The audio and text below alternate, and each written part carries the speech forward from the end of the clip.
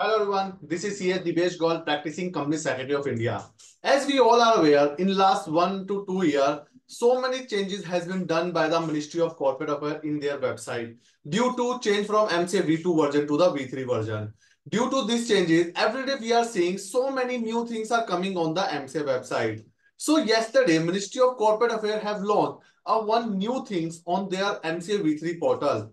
Although it is not a new thing, this service was already available on the MCA V2 portal, but now these services have moved from the MCA V2 portal to the V3 portal with much more efficiency, or we can say much more good nature.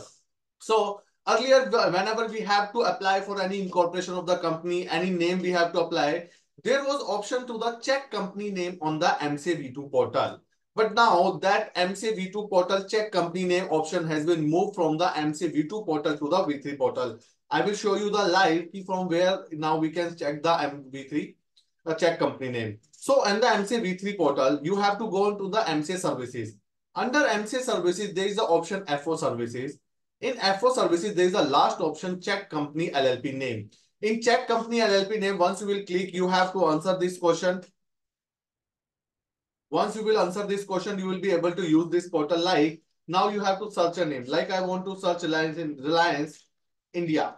I want to get to name Reliance India. Let me search. So it will show you that Reliance India is already incorporated. Reliance Industry is already there. Okay, I said Reliance Power Technology.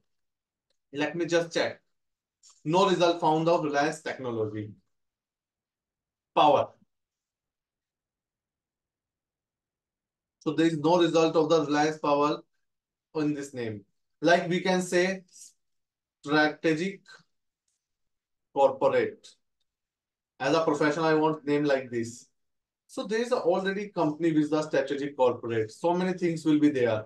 So now whenever you have to check a company name, now you don't have to go into the V2 portal. You can check it on the V3 portal. And best part, you don't require to log in on the V3 portal to check these services. Anyone, any person just go onto the MCA website, click on the FO services and can check the availability of the name. So earlier these services were the MCA V2 portal, now move to the V3 portal. So if you have any question, any query relating to this, please feel free to ask to us.